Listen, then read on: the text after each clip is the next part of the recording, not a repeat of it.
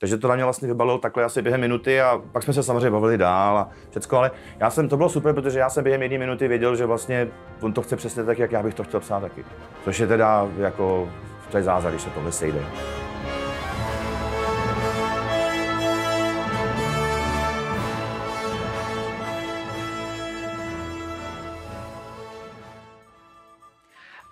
Můj kamarád Mikey, Michal Hapala, můj kolega z ČVUT, říkal, že existuje ten projekt a že tam jde pracovat. A jsme si říkali, že by bylo super se tam nějak do toho jako nacpat.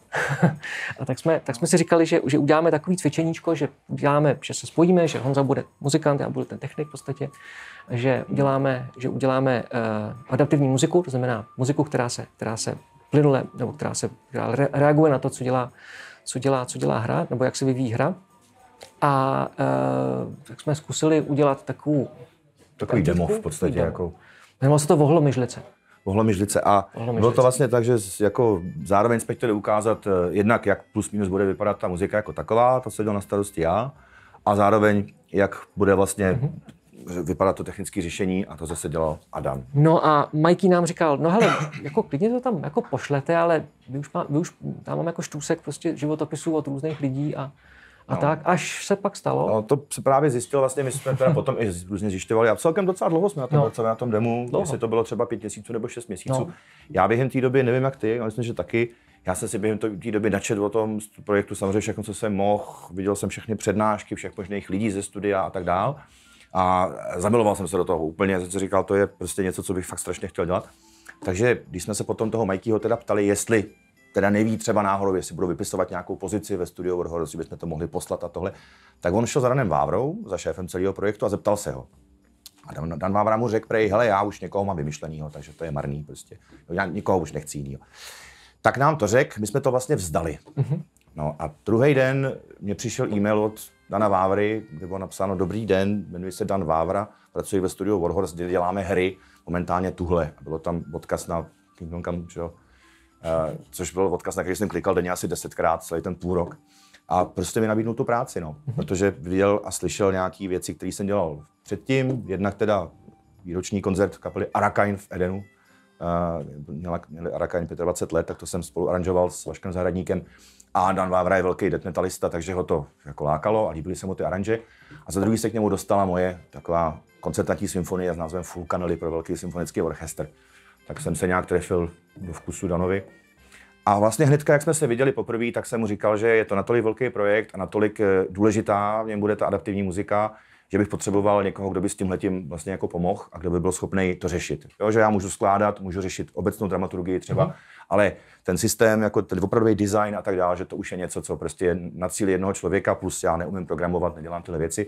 No a protože se s Adamem známe dlouho a protože jsme spolu ten půl rok chystali to demo, tak jsem mu řekl a vlastně nás přijali dohromady.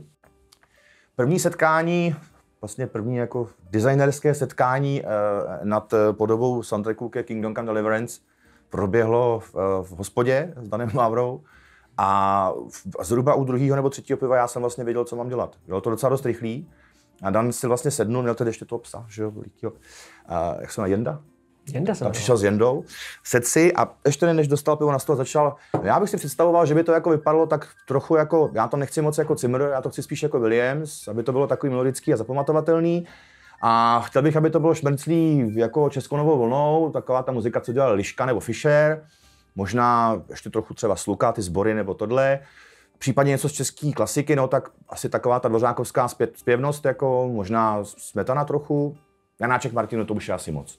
A samozřejmě, aby to znělo středověce a aby to bylo jako rozpoznatelný mezi jinýma soundtrackama. Takže to na mě vlastně vybalilo takhle asi během minuty a pak jsme se samozřejmě bavili dál a všecko, ale to bylo super, protože já jsem během 1 minuty věděl, že vlastně on to chce přesně tak, jak já bych to chtěl psát taky. Což je teda jako, to je zázrak, když se tohle sejde, jo. A musím říct, že vlastně kromě snad 1 nebo 2 věcí za celou dobu se nestalo, že já bych mu něco poslal, on by mi to vrátil. Na začátku 1 věc mi vrátil, dobře udělal, a pak teda kvůli nějaký jedný cutscéně jsme něco řešili, ale jinak to fakt probíhalo, ta spolupráce prostě jako opravdu bezproblémově. Takže to byl můj vstup A Adama jsem teda rovnou, že ho oslovil, že by bylo super, kdyby to mohl dělat jako se mnou. No a můj vstup spočíval vlastně v tom, že jsme vzali ten jako penzum hudby, kterou jsme vlastně zkoušeli žánr, že jo, jak to vlastně má znít, a udělali jsme prvních asi 30 minut adaptivního soundtracku, který byl plně adaptivní, a vlastně všechny ty kousky tam jsou dodnes v té hře. Nic se nevyhodilo, všechno se použilo.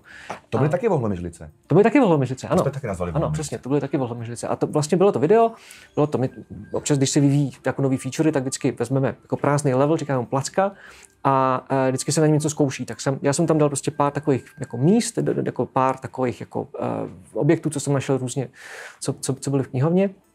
A když se vždycky k nějakému objektu přiblížil, tak se hudba změnila nějakým způsobem, abych ukázal, jak ty přechody budou fungovat a jak to na sebe bude vlastně navazovat. A to už tam vlastně musel být hotový ten engine u toho, už vlastně musel být zrealizovaný, a to jádro už jsem měl v té době jako napsaný a naprogramovaný, a pak jsem vlastně strávil následujících x let tím, že jsem to jako tweakoval, že jo, aby to fungovalo. Ale takhle tohle vlastně byl ten úvodní vstup. Na 1. ledna jsem ještě řešil, aby to fungovalo, protože jsme slíbili, že to prostě bude do 31. prosince jsme měli deadline, jakože máme odevzdat teda hudebně adaptivní demo, které určitě, jak to bylo napsané ve skladě, už si nepamatuju. Takže prostě na Silvestra jsem ještě byl ve studiu, ještě jsem tam jako hele, máme to. Prostě. Vím, že s Adamem jsme si volali v 8, on říká, ale já nevím, ono tam možná ještě budou nějaký chyby. Já říkám, ne, řekli jsme do konce prosince, musíme to dát, pak to ještě tak dotáhneme. My jsme to fakt měli, a to zapomněli jsme říct ještě jednu věc, že jsme